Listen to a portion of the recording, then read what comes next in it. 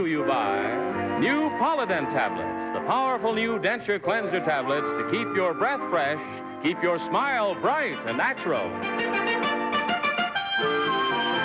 And now let's all play What's My Line?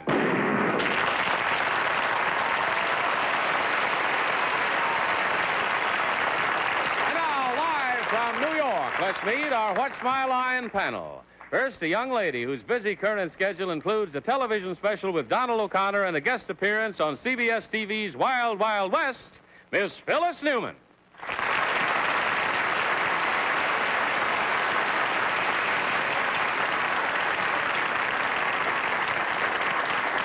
Thank you. I'm very happy to be here tonight, and I'm also very happy to be able to introduce one of my most favorite talented comedians and writers. He has a new play called Don't Drink the Water, which is opening November 2nd at the Morosco Theater, and it's very funny. Mr. Woody Allen.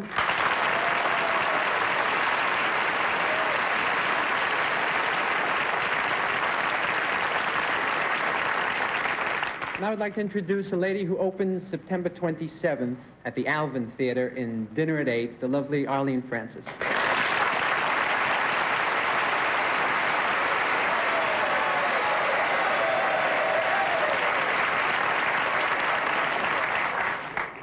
I'm staggering a little. Our publisher panelist is really a charming fellow, terribly nice in every way. But he, as you all know, has a problem. Puns are his problem, and he has just told me his introduction for John Daly, and I'm staggering under it, and I'm afraid he may tell it to you. But here he is anyway. Forgive him, Bennett Cerf.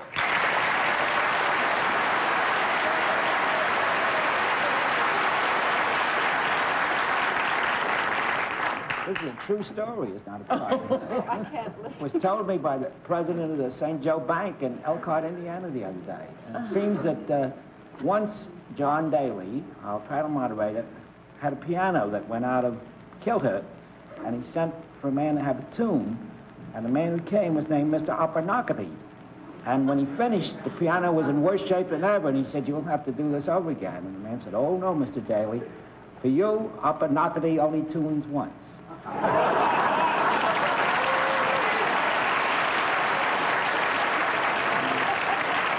There was the splendid, if slightly devious gent who was the hero of that story, Mr. John Charles Daly.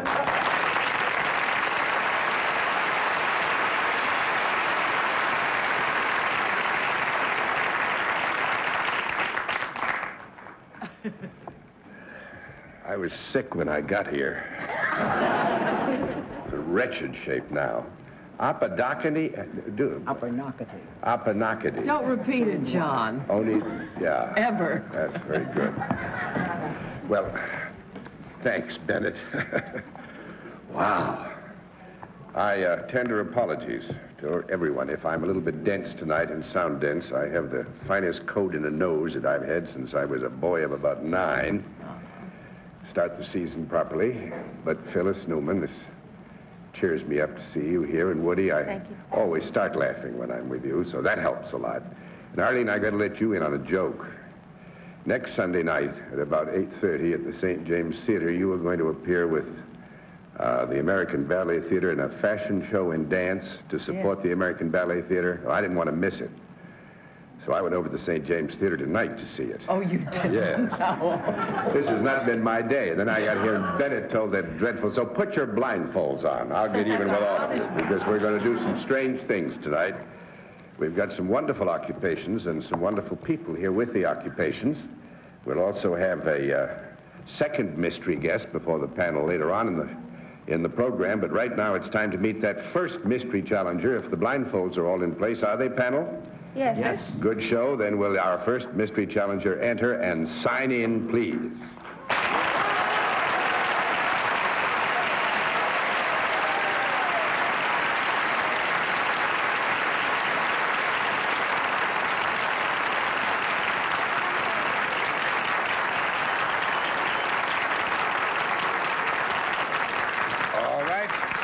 Panel, as you know, we have a different form of questioning which will apply here because we have 2 mystery guests tonight. You ask one question at a time, in turn moving clockwise. We give you absolutely no prior advice or knowledge at all, you just start cold, and we'll begin cold with Phyllis Newman. Oh, thank you. I'm just going to plunge right in. If I tuned my television set in every, say, Wednesday night or some other night, would I see you on a regular television show?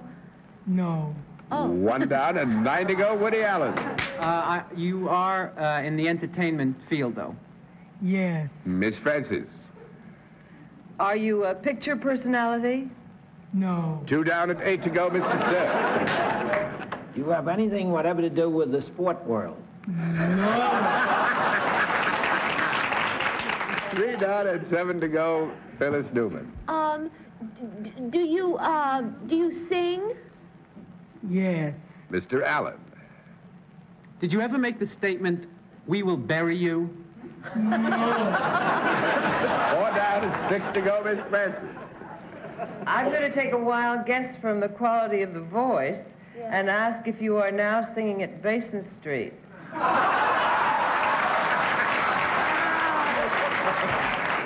No. Boom. 5 down and 5 to go, Bennett, sir. I don't know. Just to make sure, you are a male personality.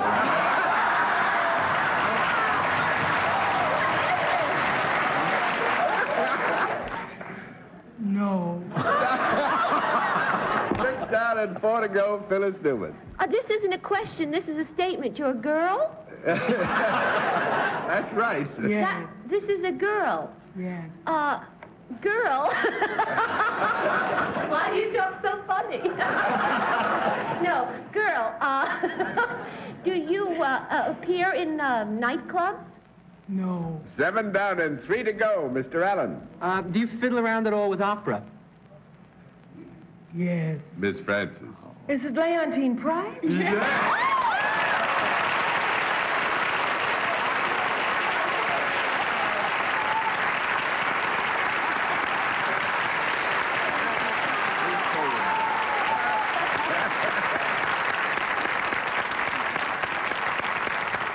Leontyne, best needless to say, is but an extension of that glorious Friday night when you launched our Metropolitan so gloriously, our new Metropolitan so gloriously, in as Cleopatra.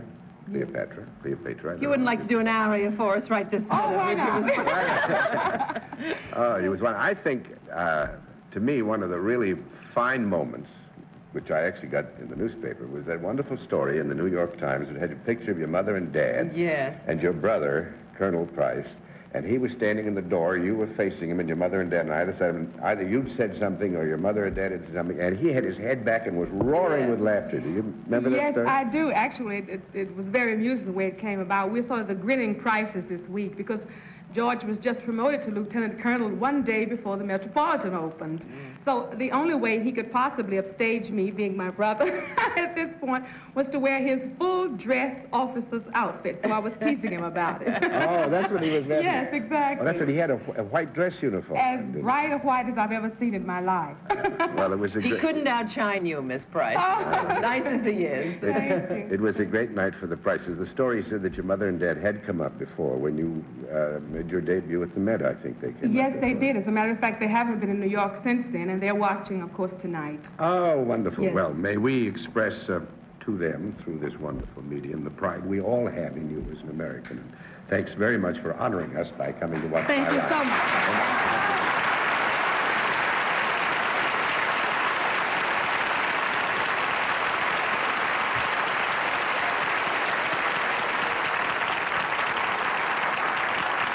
We'll have another contestant for you in just a moment after. Now, will our next contestant enter and sign in, please?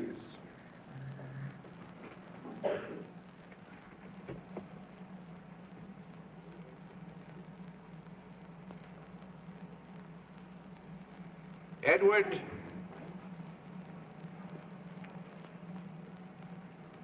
Libby. Right, sir?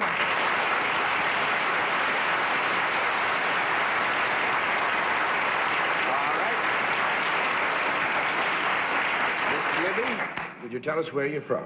Pleasantville, New Jersey. Pleasantville, New Jersey. Yes, sir. And now would you, if you don't mind, tell us how many years you have? How old I am? Yeah. Mm-hmm. 90 years and 6 months. 90 years.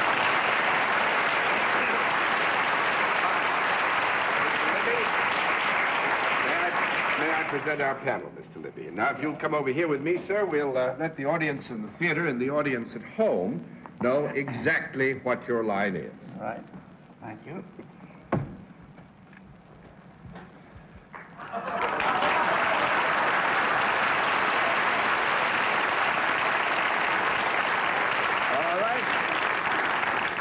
Panel, we can tell you that Mr. Libby, at 90 years and 6 months old, is salaried and deals in a service. And we'll begin the general questioning with Arlene Francis. Mr. Libby, do you work outdoors? Yes, I do. Do you use your hands in your job? Yes. Do you in any way work in the soil? No. Nope. That's 1 down and 9 to go, Mr. Cerf. Mr. Libby, I can eliminate the Boy Scouts, can't I? Does your service involve in any way animals? No, sir. 2 down and 8 to go, Miss Phyllis Newman. Mr. Libby, if I wanted to use your service, could I? You could. And if I used your service, would I come to you? No, not directly. Well, no, actually, what Miss Newman means here is that she would have to come to where you are to get the service. Oh, yes. Yeah. Yes. I see. Now, is it a service for which one pays money? Yes. And have you been doing this for a long period of time in your life? Yes. And it's outdoors? Yes. And you said you do work in the soil? Excuse me. No, You not don't in work the in the soil. soil. It's outdoors. Outdoor. Do you wear something other than a business suit? No. You wear a business suit. I do not wear a business suit. Oh, you don't wear a Wear business something other than a suit. business Do you suit. wear a uniform or costume of any kind? No. Now, this is meant to convey only one thing, and that is that Mr. Libby does not wear a business suit, but he doesn't wear any garb which would identify the occupation. Mr. Allen? And is what you do done on anything other than dry land? No. No, it's done on dry land. 4 down, unless it's raining, then of course you got a different situation. That's 4 down and 6 to go, Miss Francie. Could young people ever use your service, Mr. Libby? Other people? Young? Young people? Yes. How young did you have in mind? Well, I mean, could they come to Mr. Libby and give him some money and get whatever his service is if they were about 15 or 16 years old? Yeah, they could. Yes. They could. They could. Do you hold something in your hands when you work with your hands? Yes. Sometimes, yeah. Not to suggest all the time, but it is necessary that he does have things in his hands during the period of the service. Is what you have in your hands anything in the food or drink family? No, ma'am. That makes it 5 down and 5 to go, and opportunity only dukes dumps. Mr. Libby, do you work for a profit-making organization? Well, there is a profit. There is a profit. I would think under the broad umbrella of profit-making and non-profit-making, it is not a charitable organization or an element of government. We would consider it a profit-making, although... Well, don't give me a no. Did you say non-profit? Yeah. You did? I said you work for a profit-making organization. Oh, you did say that? Yeah. Opportunity only strikes tunes? Yeah, all right, fine. Go ahead. Do you sometimes then perform your service free? You say sometimes it's profit-making. No, we're talking about the organization here. It could or could not be. We have agreed that Mr. Libby is salaried. Do you work for anything that has anything to do with health or the law? Other than which? Health or the law. Has anything to do with health or the law. Specifically, you mean when you mention these 2 areas that there would be a specific application to either getting health or holding health in terms of medical treatment, or law in terms of hiring the services of a lawyer and going into a court, something like that? Is that what I said? I don't know. Yes, I mean, if we have anything to do with doctoring or nursing or any legal work. Doctoring or nursing or legal work. Thank you very much. That's 6 down and 4 to go. Okay, I'm going to go to a whole other thing. Before you said that you sometimes hold something in your hand. Is what you hold in your hand, say, larger than my purse? Yes. It is larger. Does it have moving parts of any kind? No. Nope, that's 7 down and 3 to go, Mr. Allen. Would I avail myself of your services under any conditions? You could, yes. I could, and would I leave you happier? It would all depend on what you did, actually. We'll say it's possible you could leave Mr. Libby happier, but it would pretty much depend on you. Oh, really? You mean I could fail at it? It's possible, yeah. In your see. case, highly unlikely, I suppose. But... Oh, really? Well, I didn't mean that. I was just saying that. Would you come in actual physical contact with me? No. 8 down and 2 to go, Arlene. Mr. Libby, do you work at odd hours rather than 9 to 5? Well, I have no specified time to work. Yeah. You can work at any hours Any hours. that please you. And all the time that you are working, you are outside. That's right. Even in the winter? Winter and summer. Winter and summer. Doesn't it get awfully cold for you? You're strong.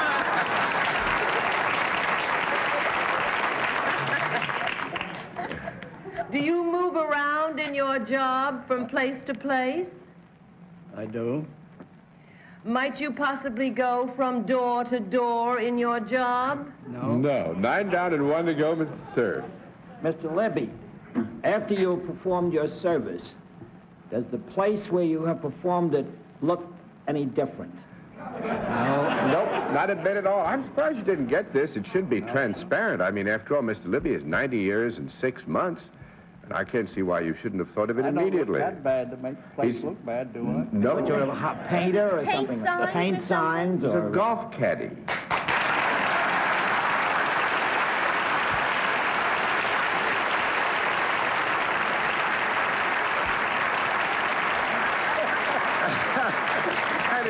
It's more fun than that. He's a golf caddy at the Atlantic City Country Club, which occupation he took up at age 75, having heretofore been a carpenter, but they wouldn't let him climb anymore. So because they wouldn't let him climb anymore, he said, well, I'll take up another job, and he's been caddying since he was 75. Does it summer and winter at the Atlantic City Club. And I think it's just If it great. rains too hard, why, I go inside and wait for it to stop raining. That's just wonderful, Mr. Libby, and thanks very much for being with us on What's My Line.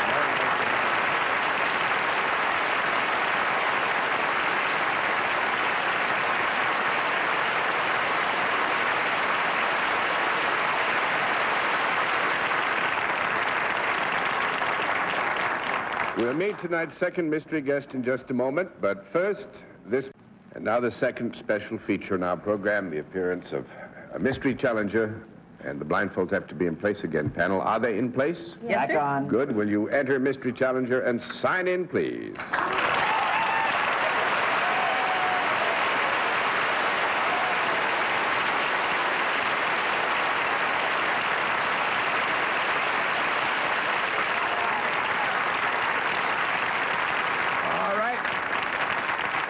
Once again, panel, a gentle reminder. One question at a time, in turn, moving clockwise. We'll begin things with Bennett, sir. Well, I was wrong about the sex of our first mystery guest, but I didn't hear any wolf whistles for this one, so may I ask, are you of the male persuasion? Yes. Miss Newman? I'm going to keep asking the same question till someone answers it right. If I put my television set on a weekly basis, would I see you? No. No, wrong again. Wrong again. 1 down and 9 to go. Woody Allen. Are you in the movies? Sometimes, yes. Miss Francis? Do you also appear in the theater? Oh, at times. It depends very much. Mr. Cerf? Have you ever been on the panel with us on this show, What's My Line, sir? On a panel? On this particular panel. Oh, on that particular panel, I think if memory serves, yes. Do you Oh, I'm sorry. Phyllis, your turn. Do you have a cute face and a beard? Well, they're not separate, you know.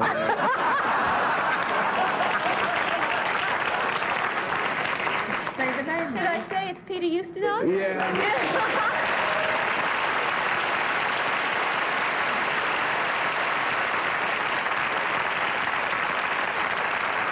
Well, It's a joy to have you back. We didn't last very long, Peter. But No, I've got your cold, incidentally, already. Oh, well, no, I knew it. I've got a worse one than you have.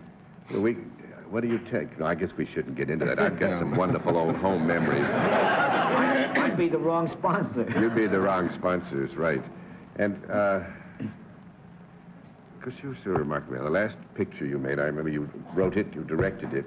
You didn't act in it, but sometimes you write, direct, and act. Or did you act in it? Lady L, did you act in that, too? Oh, just a tiny thing, yeah. All the time. What are you doing here now, Peter?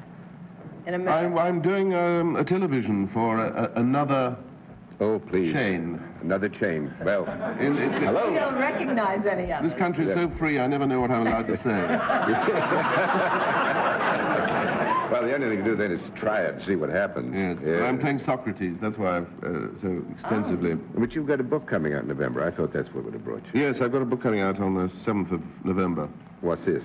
called The Frontiers of the Sea. It's a book of short stories. About the sea? One of them is about the sea, yes. Are you a sailor? Yes, I am. Are you a good sailor? I mean, canvas-type sailor? I don't get sick. What do you mean? Can you run the stuff up the mast, you know? Yes, yes, and there's very little chance of my going up with it. That's why I'm a fairly good sailor. But in fact, I take my children every year somewhere. We went to Yugoslavia this year. And sailed in down? the boat, yes. We sailed right down yes. from the channel? Yeah. Golly, that's wonderful. No, not from the Mediterranean. From the Mediterranean. Do you have We've been to Turkey, we've been to Tunis. But have you got an auxiliary in it, Peter, or do you go just under cloth? Oh, no. Auxiliary, yes. No. Because this is, you know, I did a little bit of this summer, and I have a tremendous respect for people who can really handle sail, because I think this is the most exciting way to be on the water. Trying, first of all, on a calm day to catch some wind, and when you get some wind and she heels over, well, that is great fun. Yes, and when the furniture goes with it, and you get a sense of repose there, which you don't get on land. But then you've always can write insurance on it. That's what I really like to do. I did it in San Francisco Bay. Have you ever sailed in San Francisco Bay? Yes, I have, but I like the Mediterranean because every time you stop, you're in a different country. And it makes it kind of exciting. It's a good geography lesson. That makes, I hadn't thought of it that way. Of course, in San Francisco, every time you stop. stop. Don't you have to, Peter, have some special papers to get into Yugoslavia? No. They welcome you tourists? Oh, yes, yes, absolutely. Albania is different. Yeah, because they haven't the know-how to take away the mines which the Italians put there in 1939. So you don't want to go near there? No, you don't, and I tried to avoid it, and the Greeks opened fire. Albania is the one country that's loyal to China today. Yes, I went there for one afternoon, Bennett. I could, not being British. You see? And I must say I saw 4 cars. 2 of them were very old Russian cars, full of Albanian officers, and the other 2 were 2 brand new Italian cars with the chrome shining, with 2 Chinese officers in each. And it seemed to me like Africa in 1880. With the High Commissioners being the Chinese. It's a most extraordinary atmosphere. Horrifying. Horrifying. Well, you had a good summer. Much success with the book, and much success, I hope, in staying in America. We'd like to see you over on that panel again very soon, sir. Very honored. And thank you very much, Peter, for being with us.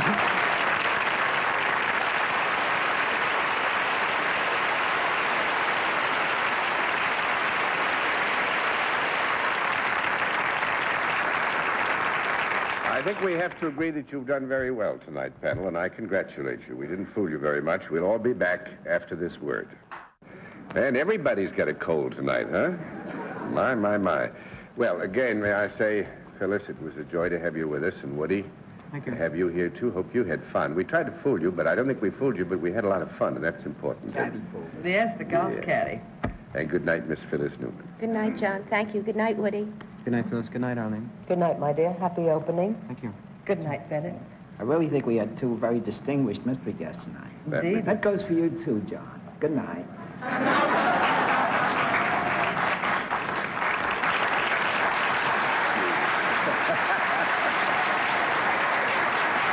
You know, actually, he's just paying me back for that pun. You know, that's all. And Arlene, I'll see you next week at St. James Theater with the American Ballet Theater. We'll dance together, shall we? I hope so. And thanks to all of you for being with us on What's My Line? What's My Line is a CBS television Television Network production in association with Mark Goodson and Bill Tuck.